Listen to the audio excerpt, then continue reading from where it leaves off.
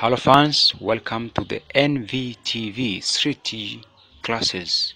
We say that kusoma ni popote. Today in NVTV we are going to start this concept of the cell structure and the cell organizations.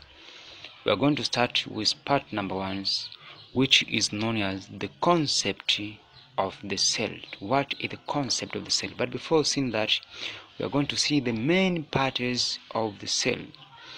The cell have the main 6 parts, which are: number 1 is cell membrane, number 2 is nuclear, number 3 is cell wall, there is number 4 cytoplasm, number 5 which is the chloroplast, and the number 6 which is the cell vacuole.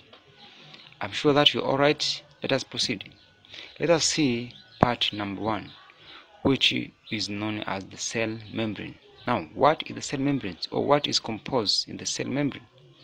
The cell membrane is made up of living material, and its functions is to enclose and protect the inner part of the cell by selective allowing a certain substance to pass through while preventing the other materials to pass through, so making a selective permeable.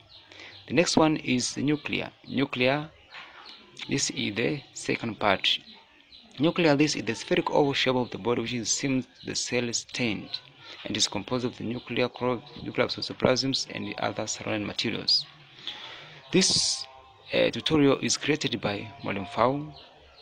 For more information, just find the Molenfau and subscribe on us. Follow us on YouTube and other, so as we get a lot of materials for your study. You can read it anywhere you are.